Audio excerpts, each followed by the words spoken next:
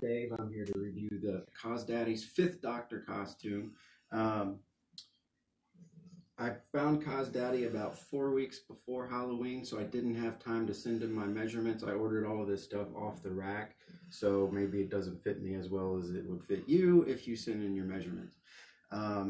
My previous 4 Doctor costumes I've been able to fit together through things I bought at Goodwill and things on Amazon.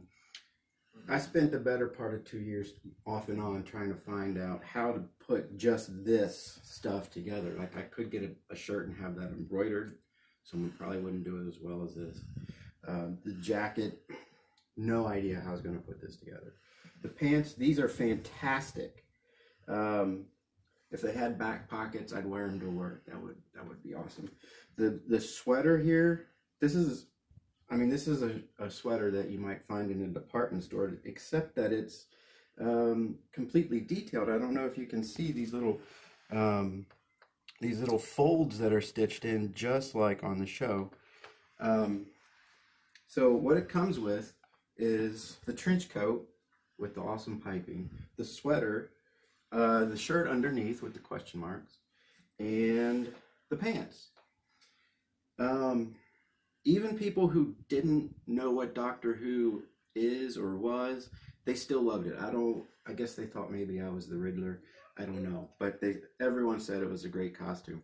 The other things that you're going to need to get if you want to be the 5th Doctor, CosDaddy gets all the hard stuff. From here on out, you're gold. 5th Doctor uses, for a short time, the same sonic screwdriver as the 4th. The celery pen, this is available online. I didn't get it on Amazon, but I think it is on Amazon now. Panama hat, not blonde, so I bought myself a wig. The Panama hat, couldn't find one with a red hat band, so I got that separate. And for me, the hardest part was the shoes.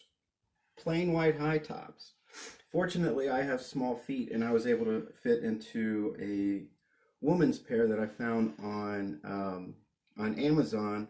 But if you're going to be the 5th Doctor, once you've ordered the stuff from CosDaddy, send them your measurements, definitely. Start looking for the shoes right away, because those ended up being by far the hardest. Anyway, I hope you enjoyed the review, and that's it.